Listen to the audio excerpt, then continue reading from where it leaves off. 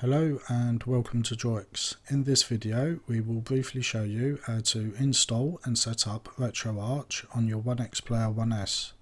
It is very easy to do and you can be up and retro gaming in just a few minutes.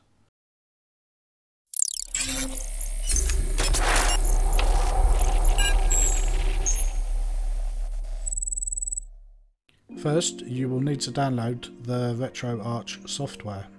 Open your browser and go to retroarch.com. Choose this and scroll down a little. You will see an option to download nightly, which is the very latest version, but may have some bugs. Or you could download stable, which can be a slightly older version, but should have no bugs. We recommend downloading the stable version.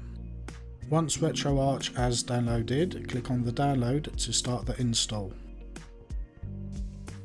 Follow the prompts to proceed to install. You can optionally install DroiX if you already have it installed.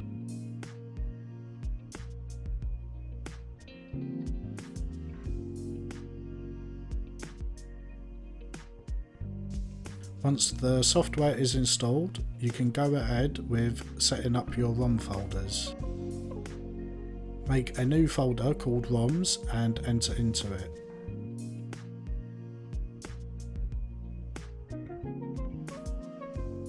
Next, create a new folder for the system your ROMs are for.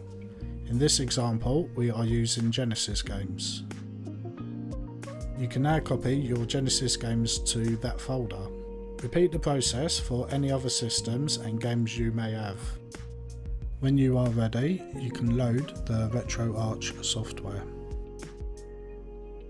You can use the controls to navigate the menus. Firstly, you can make the window full screen by going to Settings, then Video, and then Full Screen Mode. Then select Start in full screen mode and change it to on. The software will restart and now be in full screen. Next, we want to install the emulators, which are known as cores in RetroArch. Choose Main Menu, then Online Updater, then Core Downloader. This will give you a list of all the supported gaming systems and cores available to download. Navigate the list to your system. In this example, we are downloading Sega Genesis. There may be multiple cores available for your system. Pick one and give it a try. You can always download and try another later on. Download any cores that you need for the systems you have games for. Next, we need to add your games to the software so that you can access them without using any front ends. From the main menu, scroll down to Import Content, then Scan Directory. This will bring up a list of your drives and folders. Navigate to your ROMs folder created earlier, then choose the Scan This Directory option. It will now proceed to scan the folders for recognised games and add them. Depending on how many games you have, this may take a few seconds to far longer. Once it has completed, return back to the main menu.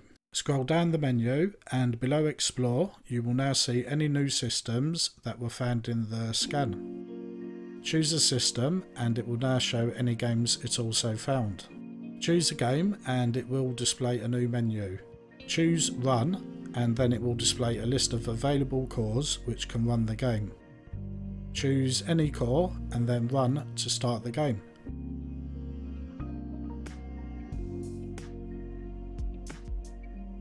To exit out of RetroArch back to the desktop, you press the escape key twice.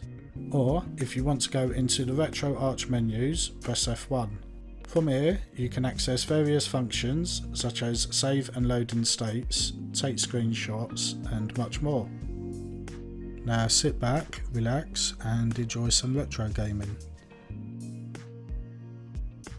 We hope you have found this video useful in getting started with RetroArch on your ONEXPLAYER 1S. Keep up to date with new videos by subscribing, and don't forget to like if you have not already.